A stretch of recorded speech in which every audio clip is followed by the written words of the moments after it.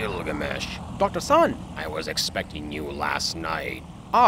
Yes, sir. I was stabilizing a medical experiment. Leaving it to fail would have been unforgivable. Actually, you might be interested in some of the details. At the moment, I am interested in keeping your father alive. A subject I can only assume is of some small interest to yourself as well. Father?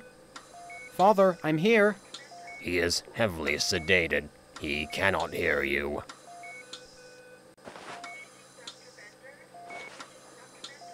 What happened? The reports I was given are... Unbelievable? Well, yes! Ha! For unbelievable, you should hear how your father got here. Let me tell you about Airman Higgs. No. Let me tell you about Airman Higgs. When they found the Baron, he was severely injured.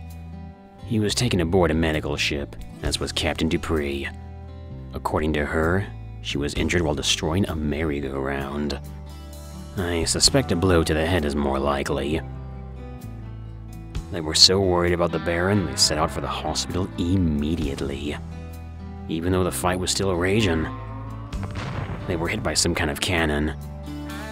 The alarms woke Airman 3rd Class Axel Higgs. He reported for emergency duty. He found the main cabin in flames and the crew dead. Then he saw the monsters. Some kind of biological weapon, I'm betting. Higgs could see that there was no help to be had from the rest of the fleet. And the monsters were between him and the evacuation gigs. Things were actually going fairly well until he found the Baron. While he was dragging him to the gig, he encountered Captain Dupree, who was delirious. She broke his arm. He knocked her out, but broke her jaw in the process. He got them both into the gig and shoved off just as the ship went down.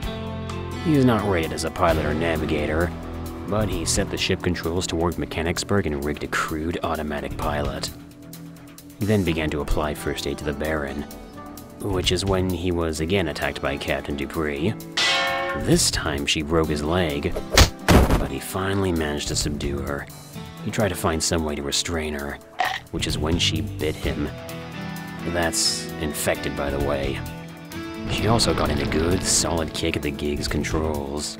He did his best to fix the damage, then tried to set his own arm, and apparently blacked out from the pain, only to awaken as the gig was crashing into a farmer's pond. He dragged the Baron and Dupree ashore, where he encountered a nesting goose, which broke his other arm. The farmhouse was some distance away, but as fortune would have it, there were troops there. They had been hearing strange reports coming from Sturmhalton, so they were already jumpy when they saw Higgs coming. They thought he was a revenant and shot him in the leg.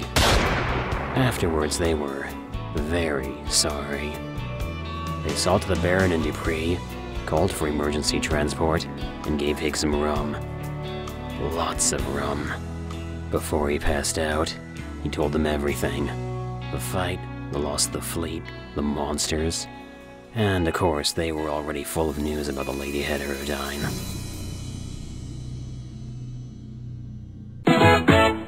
The whole troop was here in town within hours. By the time we knew what had happened, it was far too late to suppress the stories. You mean the Heterodyne heir my father nearly killed? The whole town knows? The town?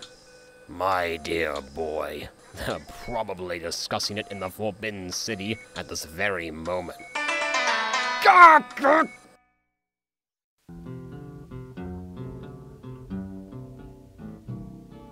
I don't want to set the world on fire.